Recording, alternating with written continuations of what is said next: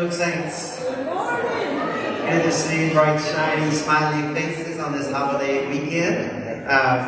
Marta's been having some pictures up there, a lot of the activities that have been going on. And Marta wants to announce some more activities. If you look inside your bulletin, the communication card, you can respond to some of these activities. So good morning. All of these activities are on Realm, but it's another busy Summer with the Saints week. On Tuesday, we have a movie at Hollywood Cinema. Inexpensive movie. I like that. It's $1 for the ticket, and it's $2 if you want popcorn and a drink. Dog's Way Home, which is a family-friendly movie. And then on Wednesday, in addition to the play group in the morning, in the afternoon, we get to go to Beth Cochran's house for a pool hop. So all July, we're going to be visiting different member homes who have pools, and we get to take a dip and cool off. The last announcement is you're going to see a table in the narthex, just announcing that if you want to purchase God's Work, Our Hands t-shirts, please go ahead and fill out the form, write your check, or you can even pay on Realm, because Priscilla set that up. And this way we have all those fabulous yellow t-shirts. A lot of people use their year to year, but God's Work, Our Hands is going to be September 11th. So we're trying to make sure our order is in time so that we can get our shirts in time. Is there anything else? No, just, yeah, we had a lot of fun with Encanto. We watched the movie, we had a fun family night, and had lots of kids, and lots of running around the CFC, and it was a good time. So if you would fill out your communication card, and then if you're not getting Realm, and Realm is our new church software that interacts and lets you know if you're signed up for something, or lets you register for an event, then mark on the communication card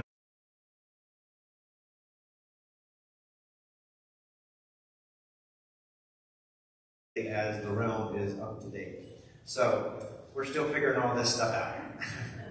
Well, glad that we can be together, and Alice has an announcement about evangelism. There's Alice. Sorry.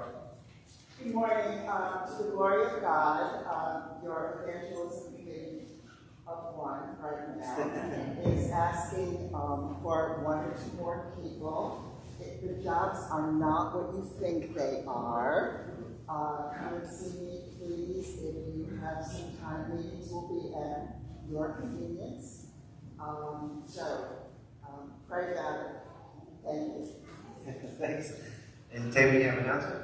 I want to let everybody know that we've been very, very blessed with Angela here for a music person for quite some time now, and she has found an amazing opportunity, and she is in Illinois. So our music group there. We also have been blessed with interviewing and offering and his acceptance of a new music person. So he's at Funville. He's going to officially start in August. However, there's so many things about being here. At his suggestion, he's volunteering for the month of July, just to start July 20th, to meet and greet anybody who's ever been in the choir, who's ever played an instrument, who's ever thought about doing any of that, so that he can get to know everybody, get rolling on the music program, and hit the ground running when he begins in August. So more news to come in the newsletter, but I want to give everybody a heads up on that.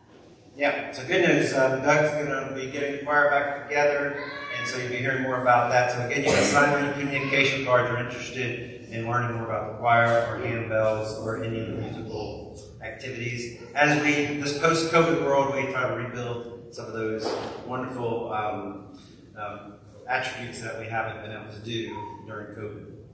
Okay, I think that's all the announcements, so let's take a moment with the prelude to prepare our hearts and our minds for worship.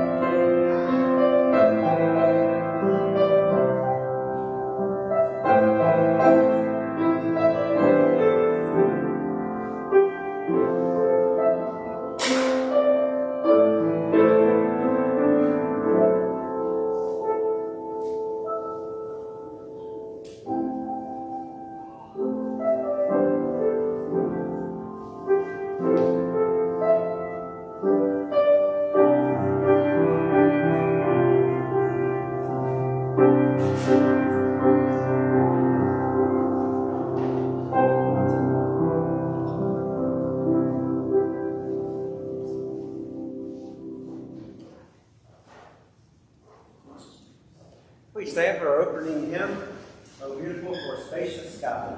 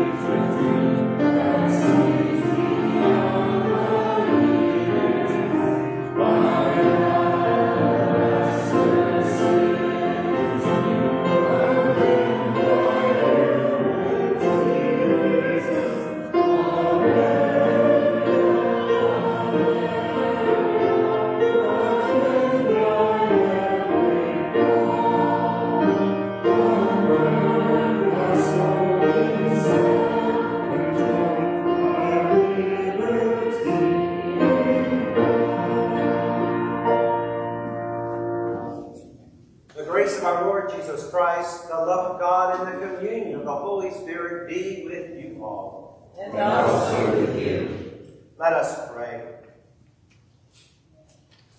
Merciful and most high God, creator and giver of life, you have called all people into the family of God. Raise us by your Spirit and form us by your hand. As we remember our baptism today, bring us, your people, the water of life and the joy of your presence.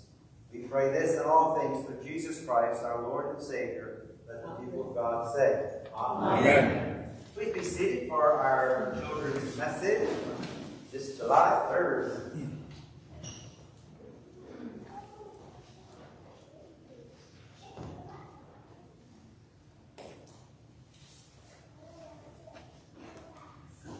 Good morning. So the last couple weeks have been talking a lot about gifts and using your gifts. So I'm going to just go off script, and I think we need to give Mutual Ministry a big round of applause because they have hired 3 fantastic people in less than 3 months. So what a great way to use their gifts and talents for this church. It takes a lot to find and hire amazing people and then keep them. So we really, really appreciate those uses of gifts and talents. And I'm sure if anyone's interested in being a part of that, they can find a spot for you. So evangelism, mutual ministry, there's lots of places to serve. But today, I am not talking about gifts and talents. I'm talking about love and peace. And one of the things that we don't do because of COVID is we don't pass the peace anymore. And I know a lot of those of us who have done that for a long time miss the passing of the peace. But we're still called to spread peace. That's kind of the tricky thing. You know, we're not called to hug and shake hands for 10 minutes in the middle of church right now, but we are still called to pass the peace. And we're still called to share love. So I'm going to pass some peace. You ready? Switch hands. Okay, I'm going to throw balls. This is a disclaimer. If you don't want the ball anywhere near you, cover your head and duck, okay? Here we go. Where's it going? Okay, so what does that one say? What's that say? It says peace. It says peace. So when we send peace out, our call is to send peace into the world. And right now there's a lot of not peace in the world. So we are called to send the peace. We are not called to determine who receives the peace. So my job is to spread peace. My job isn't to go, oh, that peace wasn't for you. It's to spread it. Guess who's in charge of who receives it? The receiver. And God. Yeah. The person who gets it, God is in charge of where it goes from here. So we'll see where our peace ends up. He's probably not going to throw it during the service or anything, but that peace is probably going to end up somewhere else. Now here's some love for this side of the room. You ready? Here it comes. Duck and cover if you don't want it. Oh, look at that. Yeah, so the love did not stop with our evangelism member. She shared that love and it kept going. So we don't have control and we don't need control of where our peace and our love goes. But our job is to share it. So maybe don't throw balls at people all week, but do share love and peace. And let's send that around instead of some of the other stuff that is getting shared right now. We love you and we're so glad you're here today.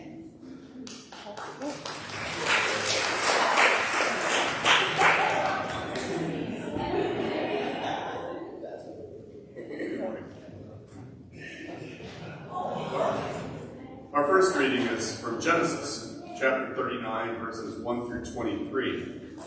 It's in your Pew Bibles, page 33.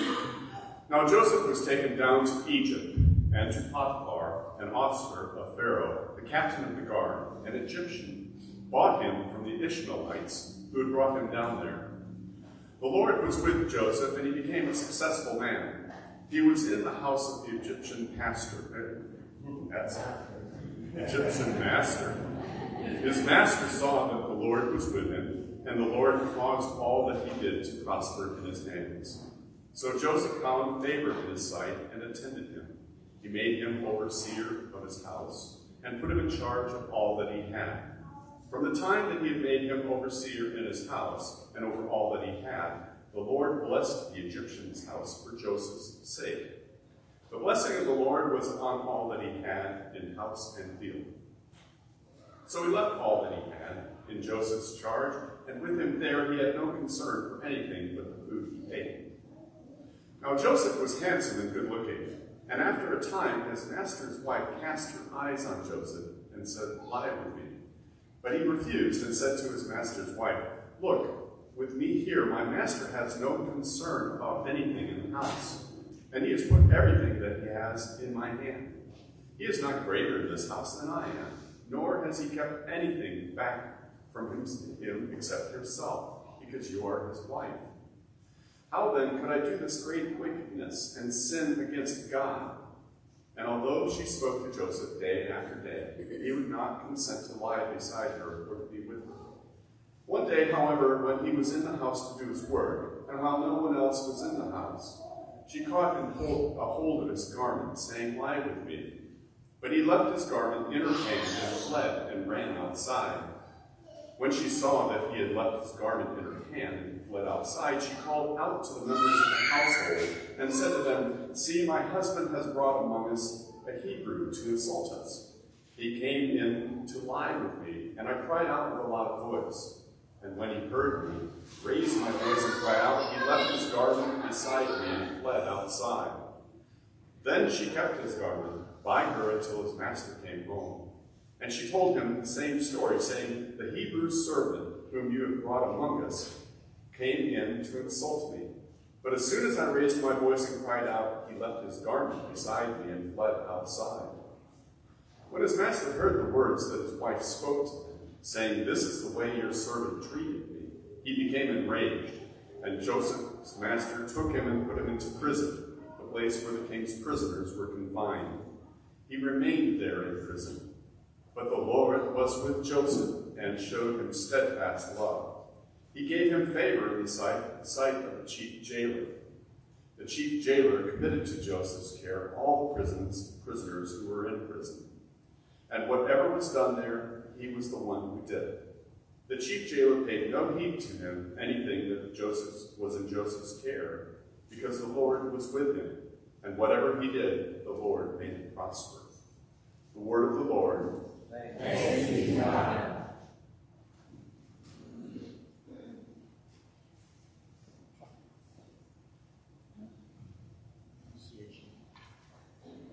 Our song this morning is Psalm 66, beginning with verse 8. Be joyful in God, all you lands. Sing the glory of his name. Sing the glory of his praise. Say to God, how awesome are your deeds, because of your great strength, your enemies cringe before you. All the earth bows down before you, sings to you, sings out your name. Come out and see the works of God, how wonderful he is in his doing for all people. He turned the sea into dry land, so that they went through the water on foot, and there we rejoiced in him. In his might he rules forever. His eyes keep watch over the nations. Let no rebel rise up against him. Bless our God, you peoples. Make the voice of his praise to be heard. Who holds our souls in life and will not allow our feet to slip.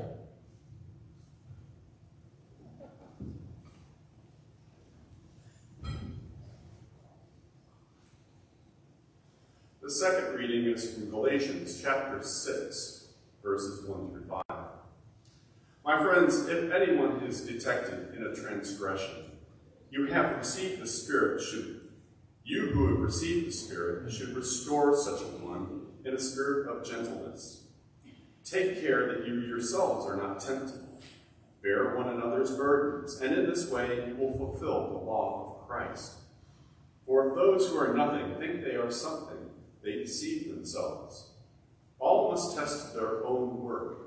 Then that work, rather than their neighbor's work, will become cause for pride. For all must carry their loads. This is the word of the Lord. Thanks be to God.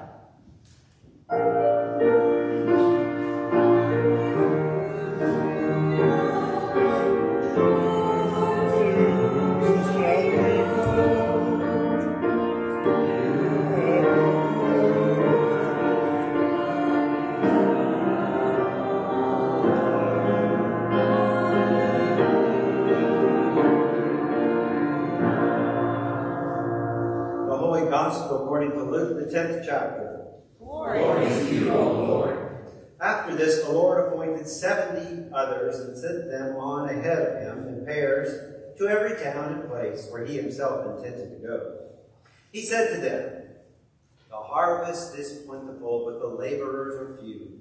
Therefore, ask the Lord of the harvest to send out laborers into the harvest. Go on your way. See, I am sending you out like lambs in the midst of wolves. Carry no purse, no bag, no sandals, and greet no one on the road. Whatever house you enter, say, peace be in this house. And if anyone is there who shares in peace, your peace will rest on that person. If not, it will return to you. Remain in the same house, eating and drinking whatever they provide, for the laborer deserves to be paid. Do not move about from house to house. Whenever you enter a town and its people welcome you, eat what is set before you.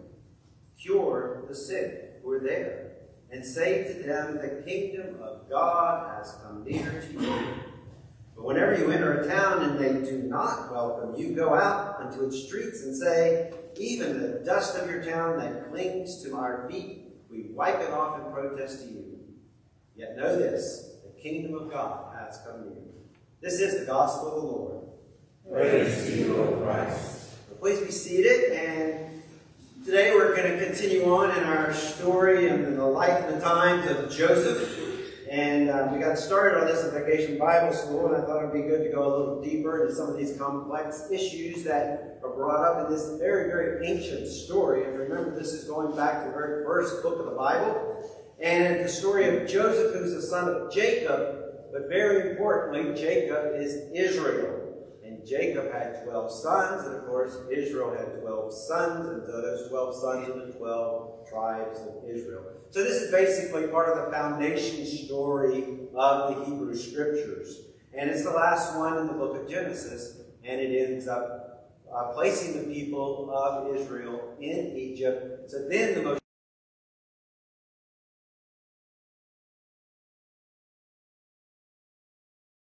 being freed from slavery, going to the Promised Land, is a story that comes from this. But we're jumping ahead there. So we're back with Joseph. Joseph, if you remember from the first message we gave on this, was the father's favorite son. He was given a special coat, a coat of many colors, or a coat with long sleeves, or whatever it was, it made everybody jealous.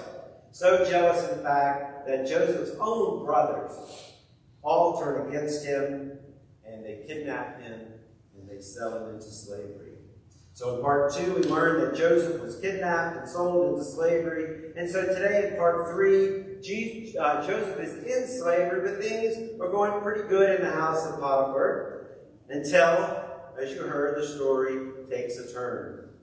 3 times in the chapter, though, we hear this verse 3, verse 21 and 24, where it says, "The Lord was with Joseph and showed him steadfast love." So in the good times and the bad times, the Lord is with him.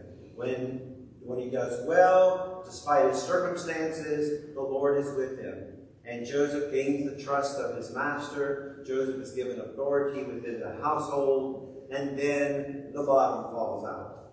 And then the accusations are made. In verse 20 it says, the master had him arrested and put into prison. Well, what happened? As you heard, Joseph, an innocent man, is put into prison. Joseph has no rights. Remember, Joseph is a foreigner in a foreign land. He has no rights whatsoever. He has no lawyer. He has no appeal process or anything. But today, I'm sorry to say, in our country, which we call the land, the home of the brave and the land of the free, more people are incarcerated in the United States of America than any other country in the world. This land of the free is a land of high incarceration rate. The Innocence Project, which is one of the ministries that works to examine who's in jail and why they're in jail, has estimated that 4% of people on death row are totally innocent, and they're waiting to be executed by the state. And so this is a problem. Obviously mistakes can be made, but on death row, there should be no question of the innocence of people. And in the general prison population, 6% of the general prison population is estimated to be 100% innocent. The Innocence Project and their lawyers have helped free 237 people, and these 237 people have spent 3,670 years in jail. 3,670 years in jail for crimes they did not commit. They were in the wrong place at the wrong time. They had bad lawyers. They were framed. People spoke against them and told falsehoods, and they ended up in jail and lost 3,000 years. Joseph was not alone when he's locked up. So Joseph's accusation of falsehood against him has been going on a long time. It's a very easy way to bring down a person, especially a person who doesn't have any legal rights, especially a foreigner like Joseph was. So when Joseph is accused, he's locked up. There is no safety net. And this is very often the case in our own time. Unfortunately, it's been said in our legal world, it's better to be rich and guilty than innocent and poor. In our legal system, it's better to be rich and guilty than innocent and poor. Why is that? Because a good lawyer can get a guilty person off, and a poor lawyer can get an innocent person locked up. And unfortunately, that's something that we need to address in our legal system. The other difficult topic that you heard, of course, is that the nature of Joseph's crime was sexual in nature. And that, of course, is a taboo subject. It's difficult to talk about. and for years and years in our society, it was covered up. It was covered up and covered up. Recently, as you know, the Me Too movement has opened doors, and many people who've been accused of sexual assault or have been sexually assaulted have had their chance to speak and openly in our society. And of course, even churches were part of the cover-up, and that's a disgrace that so many times it even happened in the churches. Crimes are so often committed against the powerless, the foreigner, against women, against children. And it's terrible that, again, those who without power or good legal representation often are not heard in our legal system today. So what can we do? Well, first we can stand up and stand for those in need. God stands by Joseph, right? The story doesn't end here in Joseph's false accusation. God is still with Joseph in prison. Psalm 34:18 says, "The Lord is near the brokenhearted. The Lord is near the brokenhearted and saves those who are crushed in spirit." Joseph was crushed in spirit. Second, we can be a friend and we can listen to the stories of those who have faced sexual crimes, those who had things covered up. We can listen to the victims, those that have not been believed. We can be a voice for them. We can hear what they have to say, and we can take it seriously. So we can listen and validate the stories of those who feel they're not heard. And third, we can speak up and vote. We can change some laws, and we can have a say in who our district attorney is, and we can take seriously sexual assault, which has been so often covered up in our society. The story of Joseph has hard topics: kidnapping, slavery, sexual assault, lies and betrayal, family betrayal, all kinds of injustices. Joseph is in jail because of an injustice, for a crime he didn't commit. And most of us cannot overcome these hardships as easily as Joseph overcomes them. Joseph is in jail for a crime he didn't commit, and still he has this deep, abiding presence that God is with him. I do take comfort in Joseph's story because Joseph keeps going despite all the awful, bad things that happened to him. The bad fortune, the false accusations. Joseph is an overcomer. Joseph is a survivor. Joseph is a half-glass full type person. Next week we'll hear what happens to Joseph while he's in prison. And we get back to a theme that is throughout this story, which is one of dreams and prophecies and interpretation of dreams. As Joseph continues to overcome hardships, as Joseph continues to walk with God despite extremely difficult situations, and when Joseph doesn't have a voice, God is his voice, and he knows he matters to God, just like each one of us matters to God. And God knows our situations and the hardships we've been through, and God stands with us just like God stands with Joseph, because we do have a voice with God, and God hears our voice, and God stands with the brokenhearted even in this day. Let us pray. Good and gracious God, there are so many that have been harmed and so many that have been abused, and we thank you that you hear our cries, and you hear our cries for justice. And Lord, we're also mindful of the many that are incarcerated, who are there, who are innocent, that have lost their voice. And we can give thanks for those who advocate for those who are falsely incarcerated.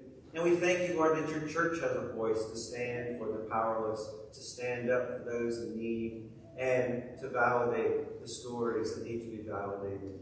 Lord, we thank you that you love us. We thank you that together we are the people of God. And we thank you that you guide your people in this day and in this time. In Jesus' name we pray. Amen. I invite you to stand for our hymn of the day, "In Christ There Is No Peace or Rest."